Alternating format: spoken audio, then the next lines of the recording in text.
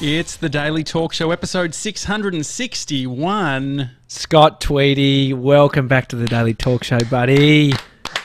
Mate. I want that music. And there was like the inner salsa in me. I just wanted to keep going. I was loving it. I can definitely play it for you. For people who aren't on the stream. There it is. Have you ever seen that dog, the little chihuahua that can dance on two legs and he's walking around like the store?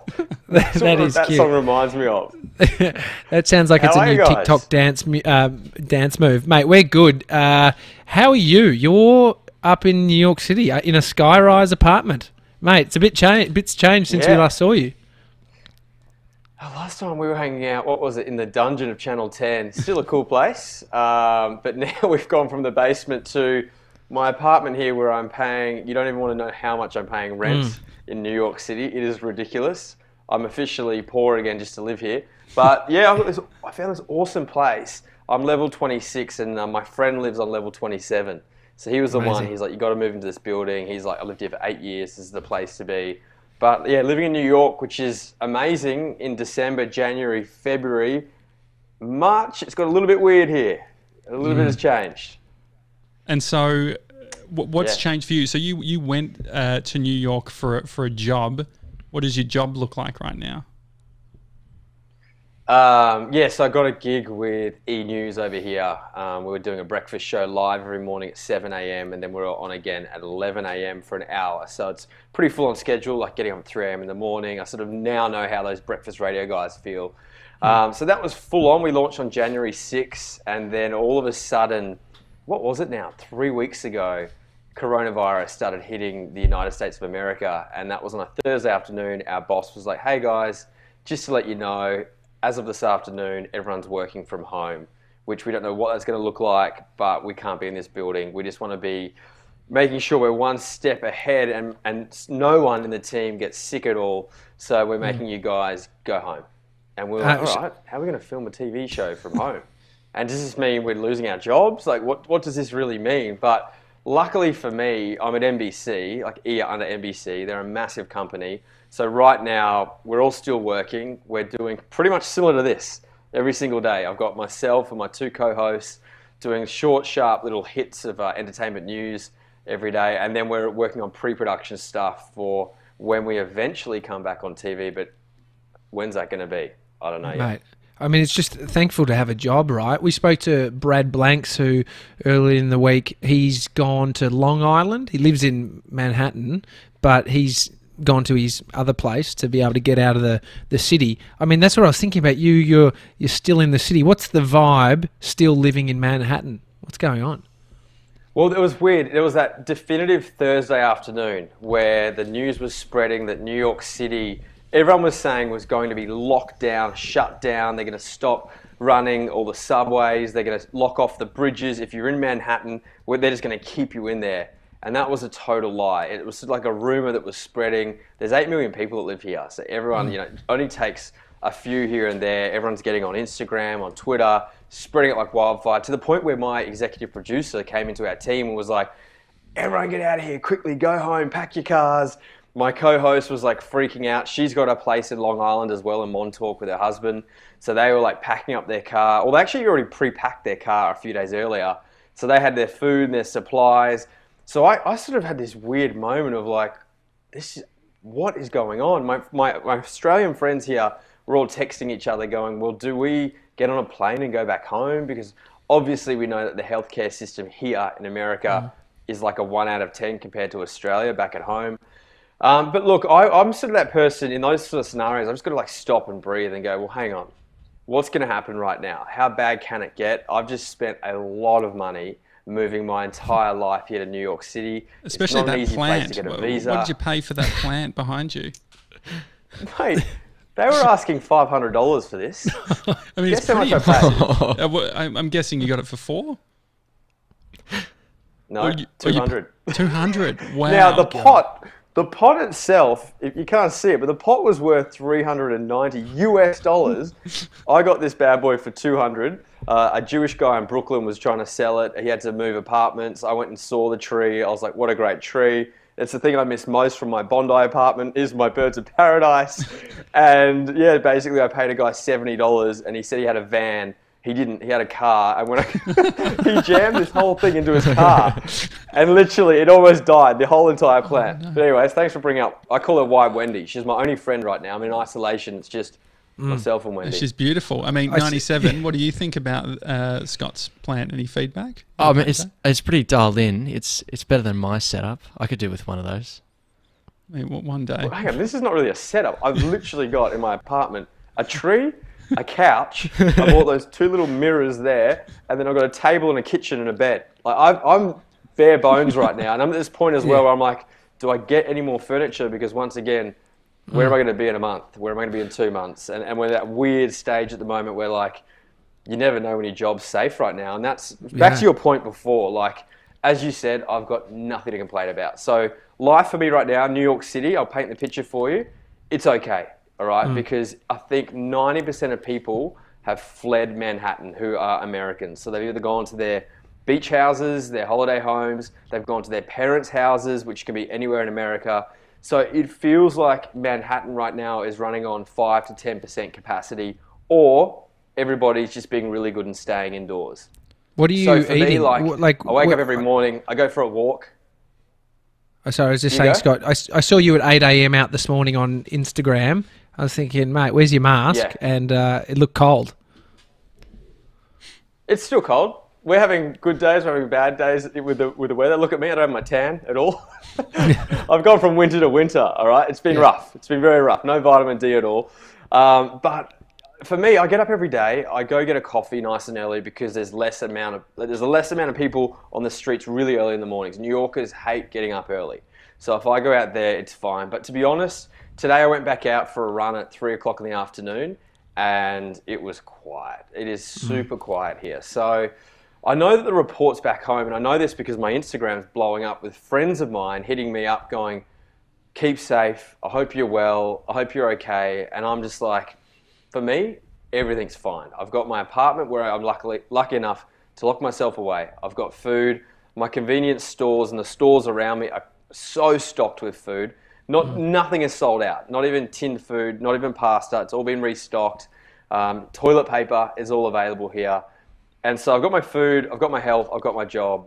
So all I need to do really is just stay indoors as much as I can. So for me, this is fine. I know a lot of other people in media right now are hurting big time, and it kills me because a lot of them are my friends in the industry, and it's like, what can you do right now? Like we've got to ride out this really, really tough wave together.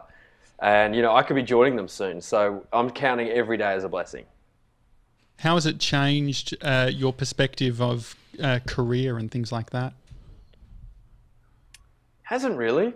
I think, like you guys, I've got a passion for filming. I've got a passion for editing. Luckily, I can do almost everything myself, even though my job here, I'm just like the host, but we also write and produce. But I love editing. I always have. I love storytelling. So for me, you know, it's once again, I don't know what the plan B would be initially, but I still know there's going to be a lot of stories to tell through this hardship. And we're going to need and rely on people like us, like you guys, what you're doing now, like myself, what I'm doing with lighthearted stuff. People are getting sick of watching the news at the moment because it is really all doom and gloom. The economy's screwed up. The world is quite screwed up right now. And in terms of here in America, the health system is totally screwed up. So people need outlets. People need entertainment. People need us. Just reassuring them that as human beings, you know, when we come together, it's going to be okay. I think we tend not to formulate plans for something like our health. You can hear my son screaming. I thought Scott had a kid. I definitely hadn't formed Wendy a plan. and I, we've taken it to the next level. Haven't formed a plan of being a stay-at-home dad. Hey, settle down. And it's kind of really throws things about, but then it makes you think about plans. So for instance, for you, have you got a plan relating to your health and what happens if you do get sick and where do you go to and all of that shit? Like, seems quite dark, but I think it's probably required. All right, hang on. You answer that, Scott. I'm going to go sort this kid out. Oh, here we go. I'll try and mute the microphone so you don't hear the belting. Good old punishment, hey? I used to get the wooden spoon so much when I was a kid. I think my dad was like, I feel like Scott, the same, and I think that probably in this Corona time, potentially parents are around the world are potentially trying to bring it back. Maybe start a hashtag. Oh, there was a good little meme going around about like asking all the parents, how do you feel now about having kids locked up in your house? You're like, you think your life is so much better than ours? How are you feeling right now? I love that. But yeah, back to what you're saying about with private health over here, it's ridiculous. It is crazy. So I had a private health provider, and a week to the shit hitting the fan here, they basically emailed me going, hey, by the way, you're not covered for Corona. And I was like, oh, brilliant. So I spent a frantic like 24, 48 hours finding another provider, which is part of like the SAG here, which is the Screen Actors Guild. And they've got a private health provider that I had to join with them as quick as I can. So now I'm covered. So if I do get sick, I can go to a hospital. But to be honest, quite a few of my friends have had Corona here now in New York. And when you're our age and you're sort of fit and healthy, it's just, once again, you're bedridden for a week. And it's like having a classic cold or a flu, but they reckon about 20% worse.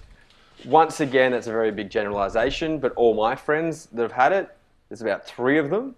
And then also my co-host, someone in her family had it as well. And the reports from them is, yeah, it just knocks you down for like a week, and then you stay in isolation and you get back into society. So look, it's not all doom and gloom for me. Like, I'm actually not too worried. Like, I'm being very careful. When I go out, I don't wear a mask, but I have a procedure as soon as I get home, shoes off, like right at the front door, and I take a layer of clothing off. So usually you got your coat on, literally dack myself, take the jeans off, leave them at the front door, wipe my hands, and then I get the good old, disinfectant 99.9% wipes, and wipe everything from my phone to my earpods to my bank card to everything I've touched. So it's like almost going through my own little like section of quarantine security at my front door to come into my apartment. But I'm not too scared about myself getting it. I'd be really scared about me giving it to someone else, which is why I'm staying at home a lot of the time. I'm just going out in the morning and sometimes the afternoon to get some fresh air. But I'm sort of more worried about giving it to older people, because there's still a lot of old people around here. We haven't actually spoken to you since you moved to New York. So I feel like there's this big gap. There's obviously all the stuff that's been happening with coronavirus. If you go back 2 months, what can you cast your mind back then and what the experience of New York was like? What was the first few weeks there like? Yeah, it is. Like, I thought moving from Brisbane to Sydney, I thought that was a fast pace. New York, another level. Like, they are crazy here, to the point where like you're shoulder barging people on the street, and it's just part of life. And I'm like the new kid going, like, sorry. And my friend's like, you'll get used to it. They're like, my friend's like, pick. He goes, what you do is if you see them, they won't move, but turn your eye line about 30 degrees away from them, and then just keep. He goes, hold your line. You might shoulder barge them. He goes, you've got to show them who's boss. And I'm like, mate, you're an asshole. And he goes, yeah, I give you 3 years. He goes, I give you 3 years in New York, you'll be doing the same thing. So the pace, I noticed the pace of the place is crazy. But then also people's drive. Everyone is so driven here. It seems like everyone is just super successful here. Now, I don't know if that's just because I'm involved in the media world and the TV world, and also a lot of my friends are now like 10 years into banking, accounting, architecture. But everyone here is like, they've almost done their hard yards. They've done their like 5 to 10 years of experience in other jobs to come to New York City to then really thrive. So I'm noticing like just how rich people are here. It's crazy. Like the amount of wealth is another level. Like I once again thought moving from Brisbane to Sydney and then also seeing Melbourne, wealthy people, here it's another level. Where do you see it? And it's such a big gap between everywhere in Manhattan. But then if you go, like we've been shooting out in Brooklyn, we've been shooting out in parts of the Bronx, we've been shooting out, literally, you have to drive like an hour out of Manhattan and then you see real America again, which is 95, 97% of America. The gap between the rich and the poor here, wild, like absolutely wild. The other big thing is pretty much, I think, how hard we work as Australians. In saying that they work really hard here, I still think we dominate them. And I think they whinge a lot about working hard. Whereas for us, we just do it, get the job done to then maximize our spare time. So that's also a massive difference I'm noticing. Well, maybe the working for minimum wage is where it's like that's the grind, which doesn't reap as greater reward as grinding in Australia for minimum wage, which seems, like you can have a good life even just earning that small amount. Honestly, there's people buying houses on 40 grand. We're so lucky back at home. Yeah. Well, you see that because like when you go to, I thought, I've been here 3 or 4 times as like a tourist visiting my friends that live here, and I thought the service, because they're working for tips, they'd be so much better. And in some places, absolutely. But then the majority, because you said they're earning such a little amount of money, they just don't give a shit. Like baristas, they're just assholes here. You're like, you try and say one thing and they're just like, next, like who's next? And my friend actually, well, he's not my friend, he's a friend of a friend from Melbourne. He's got a big coffee chain here called Bluestone Lane. I don't know if you've heard of it, but they're really successful all around America now. And he said the hardest thing for him running a business as an Australian here is staffing. He's like, mate, honestly, they don't rock up. They don't give a shit because they're only earning peanuts. So that's a big thing I've noticed. Yeah. We've had Nick on the podcast when we were in Los Angeles. It was interesting seeing like just the economics of the whole thing. What are you eating? What's your go-to? Oh, I'd love to give you a fridge tour, but I've got my laptop on a little tripod here. When everyone was like leaving Manhattan, as in on that Thursday and Friday, I went down to, there's like the big Woolworths and Coles here and Trader Joe's and Whole Foods. Like that's where everyone goes. So then there's another market, and it's probably like a medium-sized supermarket down the road there, and it's way overpriced, but delicious food. So I stocked up, and I think I spent, I didn't buy in bulk. I just bought enough to cover myself for 2 weeks. So I put a lot of meat in the freezer. I think I spent about $600 US. Wow. On like a lot of food. Yeah. Now what I've done a big brew of curry. I've done a big bolognese. I've got lots of fruit and veggies that are frozen as well. Now, like 2 weeks later, I've realized that Armageddon day, the end of the world isn't coming. And now I've got all this shit frozen food in my freezer and I don't want to eat it. I open my freezer and it's full and I'm like, oh God. I made meatballs yesterday and they were frozen meatballs that I got. They're terrible. They're like a 1 out of 10. So look, I am cooking every meal at the moment, trying to minimize going out and going to stores. So, from everything from breakfast to lunch to dinner, I'm so sick of doing dishes. And to be honest, just because it's me here, I'm sick of cooking for myself now. I'm getting over it. Like, I don't mind doing it once a day, twice a day, but 3 to 4 times a day, I'm like, I'm done. Scott, a couple of, probably maybe a few months before you got to America, when did you actually get the job? Was it a couple of months before, or did you know about it when we saw you? I think that was around June or... No, I definitely didn't know about it. So I went to a wedding mid-October, and about a week before that, out of the blue, had an email from E, who I'd been building that relationship with. I told you guys about that through my mentor over here. So E, out of the blue, emailed me and were like, hey, where are you at with your visa? And by that point, I've been sort of working through my O1 visa with the immigration lawyer. So that was cool. And they're like, what are you up to at the moment? So it was like the stars aligned. I went to a wedding 2 weeks later, met up with them, had what was like an audition. They flew 2 girls in to do a chemistry test with me. And then the next day I had a job offer. They were like straight away, like, bang, when can you move here?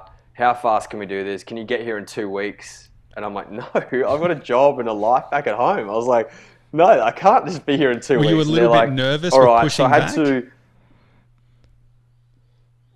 Were you? Not really. Yeah. It was funny because I actually, in that meeting, I kind of played it down to like, I just wasn't desperate for a gig with them. Like I was like, it'd be nice, but I'm really loving what I'm doing with Channel 10 at the moment in Australia. I'm getting offered a lot of work with them.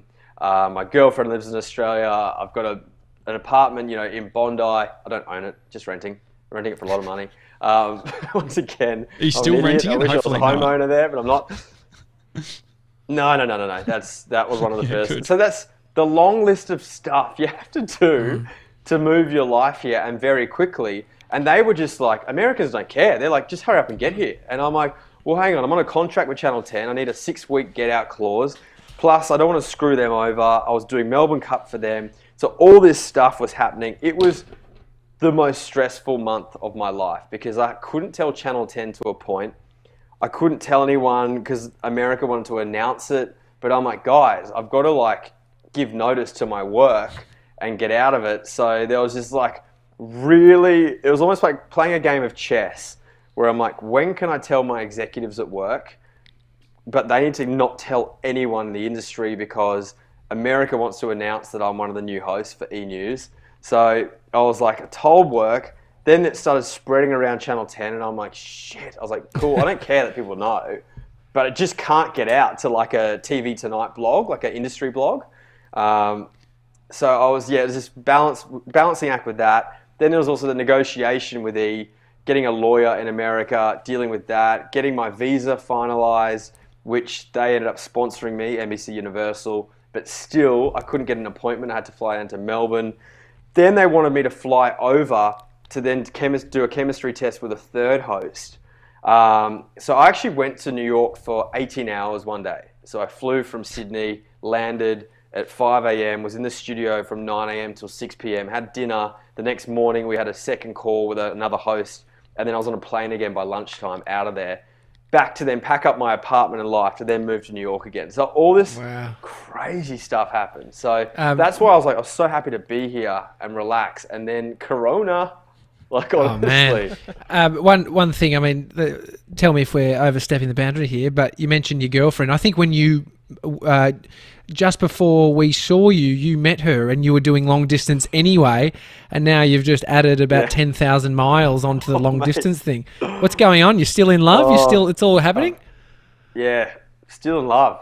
Absolutely. She's the best girl. So I'd finished like a 6-month campaign of convincing her to move to Sydney. She's an architect. She's looking, actually her office just opened an office in Sydney. The stars had aligned and I was like, great, she's going to be here in the next month. No more flights to Brisbane to Sydney to see her. And then I get this gig and I'm like, so, you know you're going to move to Sydney. How do you feel about moving to New York? And she's just like, so that was another thing. The stress of that, trying to then like not get too excited with her, but then also plant the seed. I'd love her to come and join me over here. And the good news is when she's you say planting the seed, are you referring to the plant behind you, or is? And mate, hasn't she grown very quickly? Very quickly. No, so I was so excited that she, it took me about a month or two to convince her. She came over when I moved for a second time. So I did like 2 big moves here. Just after Christmas on the 27th, she joined me for 2 weeks. To then, I think that was her like, okay, you're starting at 3 in the morning. You've got a TV job over there. Is there at all a place in your schedule for me as your girlfriend? And so I worked really hard in that period to show her that, I 100% want her there. I think it's really important as well. New York is crazy. The dating scene here, if you enjoy being single and sleeping around all the time, this is the place for you. But was that cut away? I love that. Josh just cut to my face. Just cut to me again. For me, I have been single and in New York when, I'm usually in long-term relationships, but I've been single for a while. It's a great place to go on dates. Like, honestly, the whole city here loves eating and drinking and just doing whatever. But for me, with my job, it's just, but also the girl that I've met, I want her to be over here with me. So that's sort of the decision. And we're both like, cool, this could be a 3 to 6 month thing that we're apart at the moment, but we'll get through it. And once again, now Corona is pushing that because she was due to come here June, July. And I was actually going to come back to Australia in a month to see her for a week. So I can't do that anymore. So yeah, it's challenging, very challenging. But once again, we're just like the rest of the world, take it day by day at the moment because who knows what's happening. I've seen you... Lara on the live stream, she says, this is so interesting to hear, always wanted to visit New York. And Dr. K says, nice way to seize the day. The NBC building. Thanks, I've seen you posting little video Insta stories of you trying to call out Jimmy Fallon. What is it like being in these iconic locations and working there? It's nuts, isn't it? Like if you haven't seen the show 30 Rock, that's where I work. So in the building, we're on level 6, which is Jimmy Fallon's level. So you walk down a corridor, he's on the right, and our studio's on the left. His studio is, if this is the screen, okay, his studio, none of that way. Oh shit. His studio's this big, right? Studio's that big? Our studio's that big, right? So Fallon dominates that level, but who cares? Because every day when I walk into work, he's never there. Obviously, his team's never there. We get in at like 3:30. He wouldn't get there till at least 1 p.m. in the afternoon. But his team are bumping in by like 10 or 11. So every morning I walk in there and I scream out, "Morning, Jimmy," just for a bit of a gag, because obviously he's never there. But people every day are like, he's going to jump out one day. And yes, we have connections, of course, working on the same level as him to do that one day. But what's the point? I think it's more fun him not jumping out. So that's that at that level. Upstairs, you've got SNL, which is once again on another level of how incredible and what an institution that show is. Downstairs, you've got the Today Show live. You've got Seth Meyers in the building as well. You've also got on our level on Thursdays and Fridays for the Today Show, they do a live studio audience. And then outside the Today Show, you get the biggest acts in the world, probably once a week, performing live for the audience, for the public. So walking around that building, you see so many famous people. Like the other day, what was it, a month ago, I'm in my dressing room. Once again, our dressing room this big, and I can hear Justin Bieber playing on a piano and singing. And his dressing room is still like around a corner, but I can walk out and there's a glass window and I can see, and it's just him and Scooter Braun, and he's just warming his voice up on this piano. And I was like, we're not allowed to film or get our phones out, but I'm like, take this in, because like, when do you get to see acts or artists that big? And literally every single day, all of Fallon's guests are there, and that's how I have to walk in and out of our studio, is walking past their corridors, and we're way past where their security and all their teams are, so they just stroll around. So it's ridiculous, and you got to keep your cool, obviously. So you're just walking past them, and you're like, "Oh, J-Lo." So cool. And then you get around the corner and tell out, you're like, "Fucking J-Lo's here." You're like, everyone's like, "Oh," because everyone pretends to go to the toilet, and they're like, "Oh, hey." Yeah, mate. We went to the Howard Stern or the Sirius XM building, and they'd completely sealed it off. No one's allowed. There was a big door that said, can't come past here for Howard's section. I heard that he gets a lift up that's not the normal pleb lifts. Is there anything like that within the building, like sort of back entrances that you're seeing, people that are sneaking around? Yeah, there are. They've got to, obviously, because 30 Rock is like in the middle of New York City, there's so many tourists around, particularly around Christmas time. It is crazy getting around the area. They've got definitely secret entrances for the big acts to come in and out of, but they've still got to enter from the street. There's no like underground car park or whatever. So they've got it all lined up, but there's still like a 10-meter gap that they can never once again 100% protect them from the public. They call it the gauntlet. It's pretty funny watch them. It's like, "Are you ready?" And th're like, "Absolutely." 3, 2, 1, get in the car. So no, usually it's you trying to tackle them. Once again, yeah, exactly.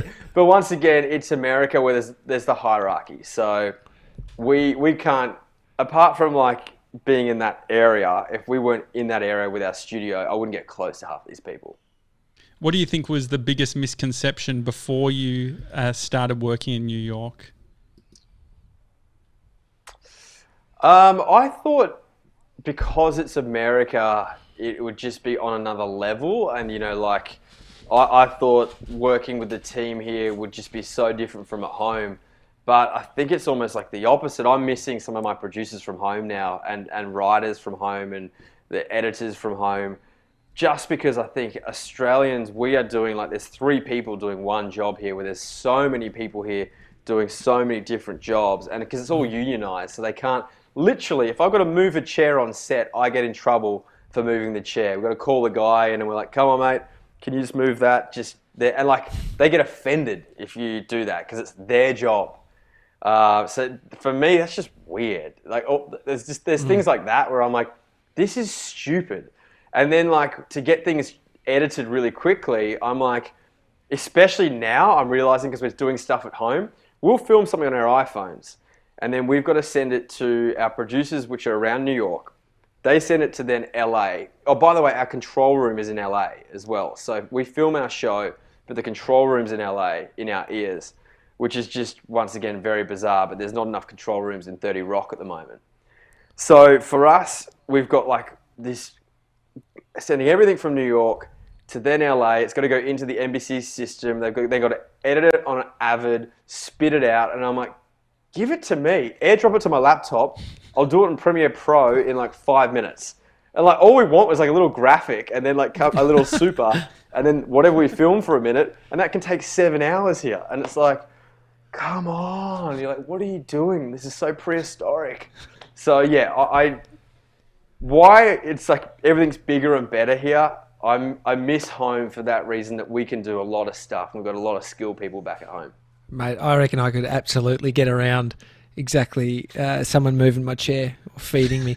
Hey, JJ, let's do a quick fast five. You go one, I'll go one. Well, you start. I was going to say, with George being in the Control stream room today, in the control room. Yep. He's back at our office, Tweedie. We've jumped out and gone remote, and so George is actually the only one in our office who's optimised and using our fast internet.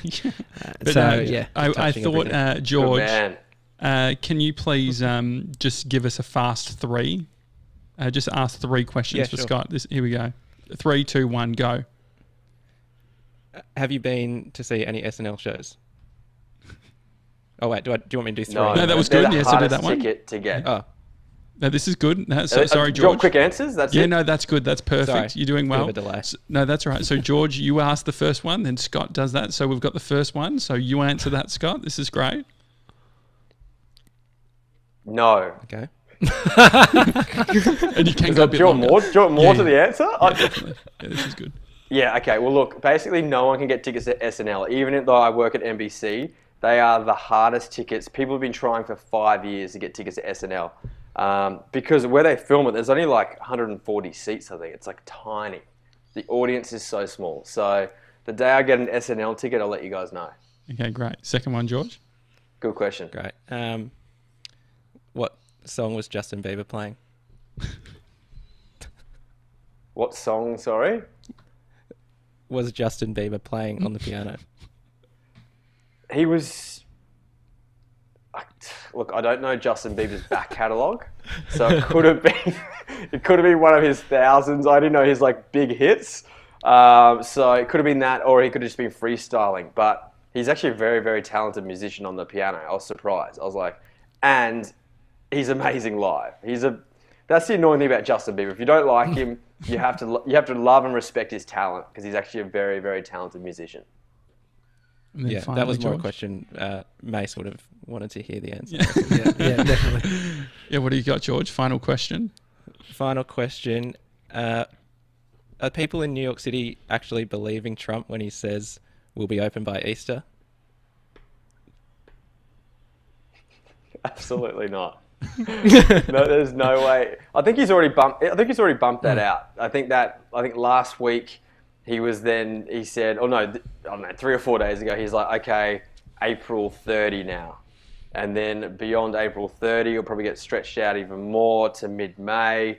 So, no, I think when he said that, people are just loving sending around, like, I love watching Trump's speeches, because once you see him start to ad-lib, his whole team are like, oh gosh. It's like he's going off script again. He just defaults to the same thing, which is just like, it's great. Everything turns out to be great, and we're doing the best. And South Korea, like their numbers are nowhere near as good as our numbers. It's outrageous. It's glorious. I don't know if you guys follow. So you go, George. Oh no, I was just going to say that when a reporter asked him. Yeah, it is. There's a bit of a delay here, isn't there? Yeah, there is. No, George, it's just you. We're Go, George. Oh, no. It was just when a reporter asked him what he would say to people that are scared, he said, "You're a terrible reporter." That was What about... He's brutal. Like, every single day and every speech he does, there'll be a meme about it the next day. And it's kind of like getting people through. They're like, all right, let's watch Donald Trump today. Let's see what he has to say. It is saying that, once again, I'm in Manhattan, which I think there are a lot of people here are anti-Trump. So different parts of America, they're probably going, yes, he is right. But what a time to be a president, honestly. No matter who it is, this has got to be the hardest time ever in history to be a president. I mean, yeah, look at ScoMo. I reckon he's going to look 95 by the time he comes out the other side of this. Hey, I've got two questions for you.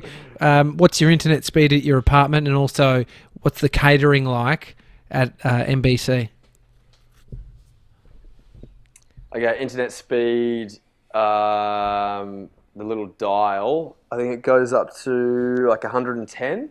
Oh, that's good. Solid. Is that quick? Yeah, that's great. Yeah, that's good. Yeah. Although, since Corona and everyone's been at home for the last 2 weeks, it's slowed down a lot because the whole, there's so many apartments in this building, so it's definitely slowed down. But still quicker than Australia. Definitely quicker than home. Catering, so we have on level 9 and 30 Rock is the cafeteria. Did you guys used to go to Sizzler? Yeah. Okay. It's like Sizzler on steroids.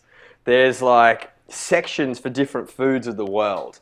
And you've got your pass, which has your face on it, and it's connected to your credit card, but everything's really like heavily discounted. So you walk in there and you've got like tacos, pizza, then you have like an Asian area, you've got Mediterranean, then you've got like a sandwich bar, you've got a salad bar, where they've all got chefs making it fresh for you. You can get acai bowl smoothies. You can go to like, oh my God, it's everything. The deep fried area, it's walking into this, like when I have friends come and visit me, I'm like, come and watch me on set. Yeah, cool. Here's the studios. By the way, I'm taking you to the cafeteria. And they are like, wow, it's kind of like what you hear when you go to the Google offices. We've got one of those in our building here where it's like, all you can eat and it's like $7. Yeah. So, Do you think amazing. that your work will actually move to be more remote in the future, or do you still think that it's really important to have a studio? It could be remote. It easily could be remote, but the limitations, as I said, the systems that they've got set up at the moment, and I get it, because when you work in a network, you're pulling so much footage. I used to get frustrated at Channel 10 because they use Avids as well. They don't use Premiere or any of the new technologies. But when you've got these databases of so much footage, especially for the news departments in there, they've got all their history of TV in drives in the building. They need these bigger editing systems and softwares to pull it from. So I get that. So working with those limitations, it's still so much easier to work out of the studio. Like right now, it's been quite slow and frustrating for a lot of us to work from home, because we're like, once again, I make content for myself, and the content we're making it as a team and then putting on YouTube is subpar. It could be a lot better. But they also want to take this time to support all the producers, their families. A lot of people, could be homeschooling their kids. So they've been such a supportive network to go, our first and foremost thing right now, we don't care about what sort of content you're rolling out. Of course, we do care. We want it to be good. But we care about you guys, our employees, and your well-being. They're like, we want to look after you. Some of you might get corona. We want to support you. We want to support your family, your husbands, your wives, all that sort of stuff. Wives, hopefully you only got one, not plural wives. But you never know. You never know what people It's are New doing. York City, baby. Yeah, exactly. So that really surprised me, like how incredible NBC had been. Like I was just blown away when, from the word go, this all started. They were just like, we care about you guys first and foremost. That's awesome. One sort of final question. What are you paying for your rent? I'm very curious. No, I'm not. It's heartbreaking. You're getting good use of it. Absolutely heartbreaking. Tommy loves knowing what people pay. You know what though? And I jumped up per month. I actually paid. They do this, so I had to get for not living in this country, right? You don't have a social security number, which actually means you don't exist as a human being in America. Now that takes 2 months-ish to get one of those. So I was in a hotel for 2 months before I lived here. So then to get an apartment without a credit rating here, without a bank account here, without a social security is virtually impossible. So you've got to find these brokers, and they take you around to then eventually back you up to go, look, we know you've got a good job, we know what you're getting paid, I can see your bank history in Australia, so we'll support you to get an apartment. So they take you around, and I told them my budget, and they're like, cool. And then throughout the day, you see about 9, and they're all crack dens, honestly. You're like, this, for how much money I'm paying? This is it? And then, of course, at the end of the day, they take you to like 1 or 2 nicer ones, and it's only like $300 or $400 more a month, but that still adds up. That's US dollars, by the way, so that's a lot of money. And they brought me to this place. My friend lived upstairs, and he's like, do it, like 100% do it. So I then cancelled my gym membership to then like afford to live here, and made some changes to like help out with the budget. But yeah, paying a lot of money. I'm not going to tell you a figure. It's going to kill you. It's killing you, mate, not me. I'm pretty It's good. ridiculous. I wonder if are they going to start doing? Yeah, have they talked at all about rent subsidies in in Manhattan? Yeah. I'm not sure at the moment. There's a bill that's been put into Parliament at the moment, so I don't know about that. Right now, obviously, it's not a worry for me yet because I'm still getting paid, so it's fine. Like, my life is moving on. I think 80% of this building will be shitting themselves, and I'm not sure what is going to happen. I think a lot of people won't even be able to pay rent next week or the week after. So something will have to happen ASAP, because I then know if a lot of people can't pay their rent, then the people that own the buildings can't, or that own the apartments can't pay their mortgages. There's going to be a huge chain reaction, and this is all part of us entering a recession, right? This is all part of us, and the economy doing what it's doing right now, which is very, very scary. Because the first and foremost problem right now is survival. People actually living in New York City, and that's what the governor Andrew Cuomo, he's incredible. I don't know. I'm not really into politics, and I'm following it a lot at the moment because Cuomo was the first guy in New York to go, everyone shut down, work from home, get out of here, because if it spreads here, it's going to spread so fast. And a lot of people were like, well, hang on, that's going to screw up the economy. And he goes, who cares? Of course we do care, but we can fix that. Number one is survival, living through this. And because so many people are getting it here in New York City, thousands of people are going to die, and thousands of people are dying. So their main priority right now is people living, and they're also running out of hospital beds, they're running out of hospital supplies. So that's their biggest priority. Beyond that, it's the economy, because every cafe right now, every bar, everything is shut down. All their staff that were getting paid aren't getting paid. It's a nightmare, and it's going to be really ugly, and watching it in the next 6 to 12 months play out is going to be really tough for everyone in the world. That's not just here, that's back at home. So Scott, it's uncharted territory for a lot of us. We've had a guest come in from a fellow Aussie who's living over in the States, and they've guessed your rent, and their guess is $5,400 a month USD. I'm going to guess 7.5. But I reckon, 6.5. Go halfway. But anyway, you don't have to answer it, Scott. Actually, to be honest, you're all off. It's lower. Really? So there you go. Oh. Mate, you're winning then. Yeah, just a little bit, but yeah, it's around that figure. It is around that figure. Yeah. Talking about Cuomo, right. a bit of light in all the darkness. There's been reports. There's been some photos of him in recent sort of media situations where people are saying that he's got nipple piercings. Have you seen this content, and have you covered it on your show? We haven't covered his nipples on our show yet. I think, I love that, where he's wearing the shirts. Yeah. And his nipples are quite low as well. They're not like, he doesn't have perky man boobs. But I think he's fairly fit for his age. It's nothing to do with whether he's fit or not. I think the best story here, I don't know if you guys are seeing it back at home, but it's when his brother works for CNN, and his brother and him, he interviews his brother. Have you seen that? Yeah. Yes. Yeah, it's so good. Yeah. It is so raw. Like, you can't script that stuff. It is unbelievable.